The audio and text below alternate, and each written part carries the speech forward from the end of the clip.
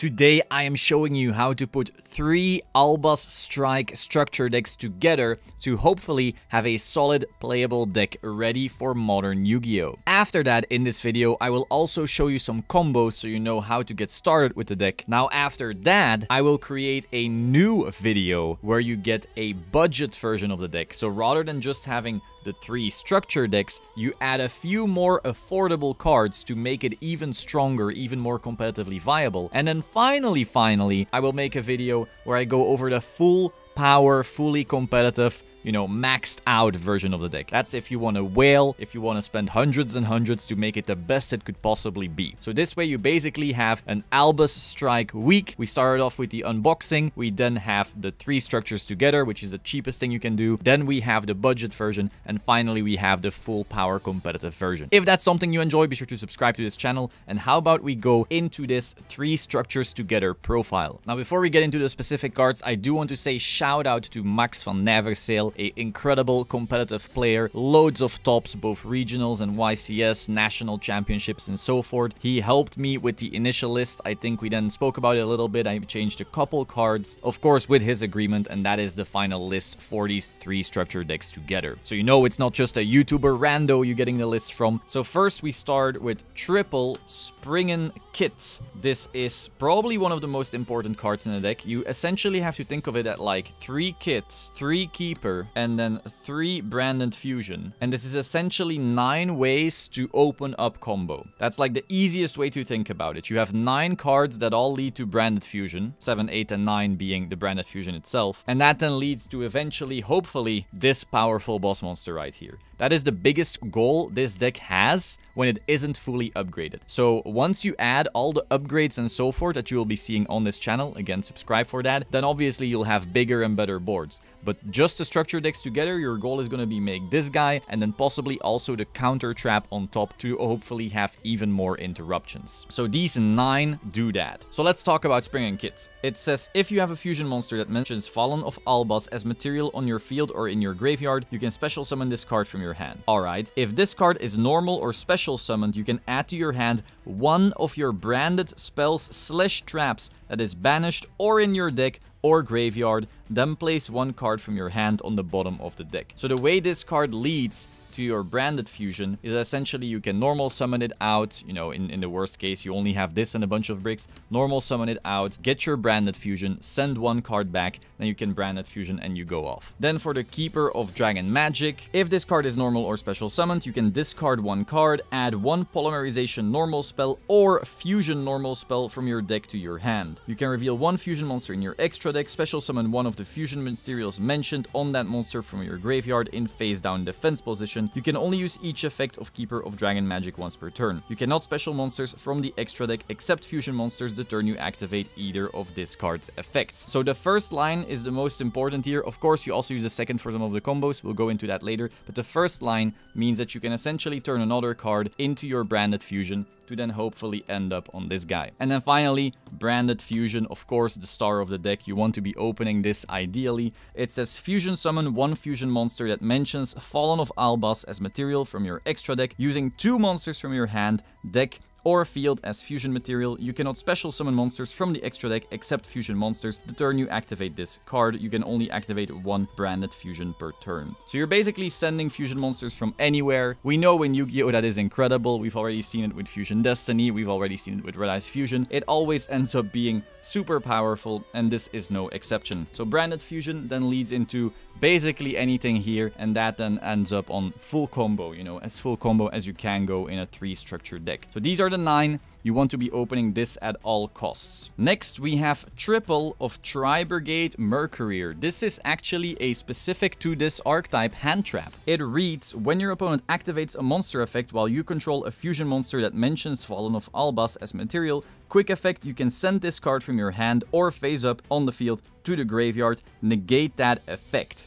So literally just Here we go, a monster negate. Incredible. If this card is banished, you can add from your deck to your hand one Fallen of Albaz or one monster that mentions it, except Tri-Brigade Mercourier, so that is an extra thing you can also do. But of course, having an extra hand trap specific to the archetype is incredible. Next, we have 2 Albion. Now, this card isn't as incredible in the deck. It is basically like an upstart goblin for the deck to hopefully draw into these. But it can also be used to make your plays better. Like, this can be part of your fusion material, and then it has some effects in the graveyard and so forth. Let's go over that real quick. But that's why it's 2. Some people only run 1. Some people run 3 because they just want to use it as an upstart in the triple structure deck at least. It says this card's name becomes Fallen of Albaz while on the field or in the graveyard. If this card is in your hand or graveyard, you can send one Fallen of Albaz or one branded spell/trap from your hand or deck to the graveyard. Apply the following effect based on where you sent it from. Hand, special summon this card. Deck, place this card on the bottom of the deck. Then if you place this card from your hand, draw 1 card. So again, some cool follow-up. Next, we have 2 Fallen of Albaz because we do need this as our, let's say, engine requirement. This is how we make all of our fusions, but we don't want to brick on it either. It reads, if this card is normal or special summoned, except during the damage step, you can discard 1 card, fusion summon 1 fusion monster from your extra deck, using monsters on either field as fusion material, including this card, but you cannot use other monsters you control as fusion material. Once you start upgrading this deck, you're gonna start noticing that you use your opponent's monsters a lot for fusion summoning. You have like Super Poly. We'll get to that in the coming videos. Again, feel free to subscribe for that, but in this particular list, 2 Fallen of Albaz makes sense. Next up, you're very lucky when you buy this deck because you have triple Ghost Ogre, a really good hand trap this format, getting around the Adventurer engine, and then we have triple Effect Failure. Now, of course,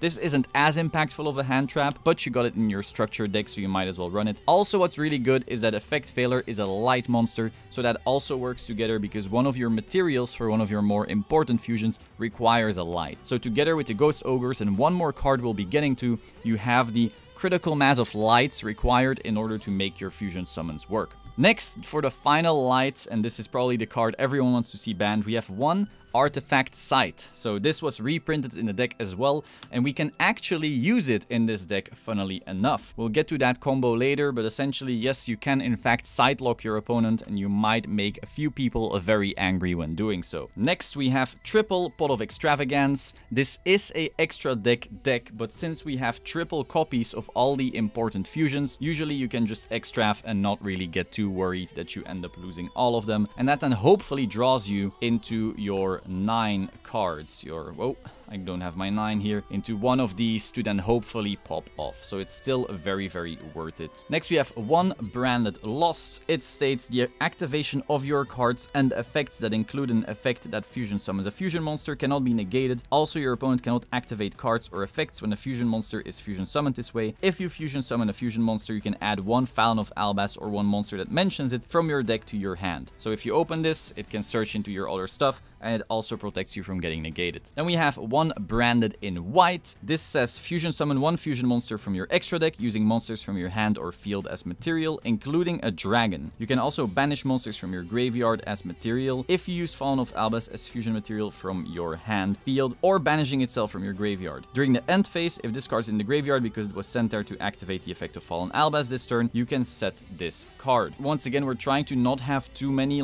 things that you can brick on. We really want cards that are, gonna be good and open up your place, and worst case, you can always search for a lot of these cards. That's why these 2 are one-offs. Next one, Called by the Grave, because Called by is an incredibly unfair card, and also it can stop your opponent from potentially ashing you on your most important searches. So if you're gonna be using your Kit to search, or your Keeper of Dark Magic to search for your branded fusion, they ash you, you can just go Called by and tell them to, you know what you can tell them.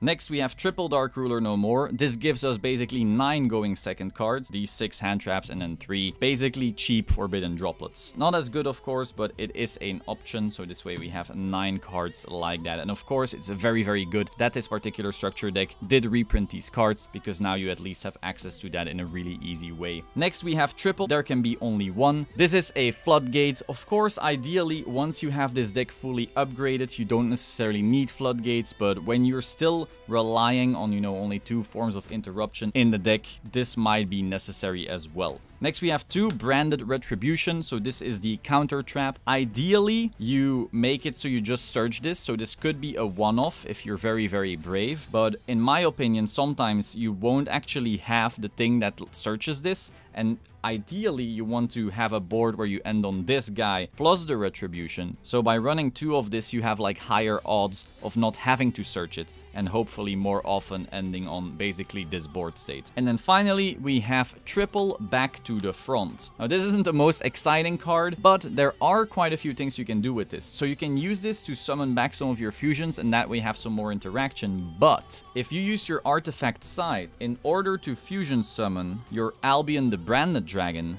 if you hard drew your back to the front, you can now flip that on your opponent's turn, special summon out the artifact side, and they don't get to use extra deck. So you have a funny way of extra deck locking with this card as well. So that, in my opinion, definitely makes it worth it. Either it is just another form of interruption with some of your fusions, and otherwise it is literally just a side lock. Pretty solid. And if you're wondering what the effect is, it just says target one monster in your graveyard, special summon it in defense position. Next, for the extra deck, luckily we have a bunch of extra deck cards in this structure deck. We start off with the important guy, the Big Daddy, Mirror Jade, the Ice Blade Dragon. Of course, as a 3-off, especially because we are running the Extravagance. So this card says it needs a Fallon of Albaz and 1 Fusion, Synchro, Xyz, or Link monster. You can only control 1 Ice Blade Dragon like this at a time, so you can only have 1. Once per turn, quick effect, you can send 1 fusion monster from your extra deck to the graveyard that mentions Fallen of Albaz as material. Banish 1 monster on the field. Also, this card cannot use this effect next turn. If this fusion summoned card in its owner's control leaves the field because of an opponent's card, you can destroy all monsters your opponent controls during the end phase of this turn. So basically 2 forms of interaction just like that. Next, we are playing triple Albion, the Branded Dragon. Fallen of Albaz and a light monster, so like I said, you have your hand traps, but you also have the artifact side to make this one. If this card is fusion summoned, you can fusion summon 1 level 8 or lower fusion monster from your extra deck, except Albion the Branded Dragon, by banishing fusion materials mentioned on it from your hand, field, and or graveyard. During the end phase, if this card is in the graveyard because it was sent there this turn, you can add to your hand or set 1 branded spell or trap directly from your deck. And then you can only use each effect of Albion the Branded Dragon once per turn. Next, we have triple Lubellion the Searing Dragon right here. 1 dark monster and 1 Fallen of Albaz. If this card is fusion summoned, you can discard 1 card, fusion summon 1 level 8 or lower fusion monster from your extra deck, except Lubellion the Searing Dragon, by shuffling fusion material monsters on it into the deck from your monsters on the field, graveyard, and or face-up banished cards. For the rest of this turn, this card cannot attack. Also, you cannot special summon monsters from the extra deck except fusion monsters. You can only use this once per turn. Next, we have Brygrand the Glory Dragon. 1 Fallen of Albaz and 1 level 8 or higher monster, cannot be destroyed by battle. While you control this fusion summoned card, your opponent cannot target other monsters you control with monster effect. During the end phase, if this card is in your graveyard because it was sent there this turn, you can add to your hand or special summon 1 Tri-Brigade monster or 1 Fallen of Albaz from your deck, and once again once per turn. Then we have 2 Sprind the Iron Dash Dragon. Fallen of Albaz and 1 effect monster special summoned this turn. During your main phase, you can move this card you control to another one of your main monster zones. Then you can destroy all other phase-up cards in this card's column. During the end phase, if this card is in the graveyard because it was sent there this turn, you can add to your hand or special summon 1 Spriggan's monster or 1 Fallen of Albaz from your deck. So these essentially end up leading you to some of the main monsters that we have been talking about before. And then finally, we have the 1 Titanic Clad, the Ash Dragon. We've known this one for a while now. It takes 1 Fallen of Albaz and 1 monster with 2500 or more attack. Gains attack equal to the combined original levels of the monsters used for its fusion summon times 100. After this card is fusion summoned, for the rest of this turn, it is unaffected by the activated effects of any other monsters special summoned from the extra deck. During the end phase, if this card is in the graveyard because it was sent there this turn, you can add to your hand or special summon 1 Dogmatica monster or 1 Fallen of Albaz from your deck. So you can send this and then have a search. So now let's get into some combos. We start off with the most simple one, the most basic, and it is pretty ideal to open like this. We start with 1 branded fusion and 1 kit. So ideally, you go ahead and you activate your branded fusion, which then is going to let you fusion summon. So you're going to get rid of a Fallen of Albaz as well as just a light. So let's say we have Ghost Ogre and Snow Rabbit right here. That then creates a Albion right here. Albion activates the effect, banishing itself, as well as the Fallen of Albaz from before. So we banish these 2, which then gives us our Icy Boy. And then Kit activates special summoning itself, and that then searches the counter trap right here. So then we basically get to set our counter trap, and that is our two forms of interruption. We have our Ice Jade boss, and we have our counter trap just like that. And all you had to do was open your branded fusion and your kit. Next, let's do an extension offset combo. Let's say you open something like this. Now, of course, you don't necessarily need both of these. It can literally be a branded fusion and something else and so forth. There's some variation you can do here. Be sure to read your cards in order to actually, know what you're doing. But we're going to start by going branded fusion. We are going to get rid of our Fallon of Albaz right here. And this time our artifact site rather than just a random hand trap. So that then creates our Albion, activating its effect, banishing itself together with the Fallen of Albaz to then create our Mirror Jade right here. We then special summon out Kit. Kit searches for our counter trap right here. We set it, and then we also set our back to the front. Then it's our opponent's turn. We activate our back to the front, special summoning out our artifact site, and an artifact site activates and basically turns off the extra deck from our opponent, so they're locked out of that as well. Now, in these first two combos, your goal was to end on our Mirror Jade and then the counter trap. This time we're going to try to end on the Mirror Jade and the hand trap Mercurier. For that to happen, we need Spriggan's Kit and Branded Fusion,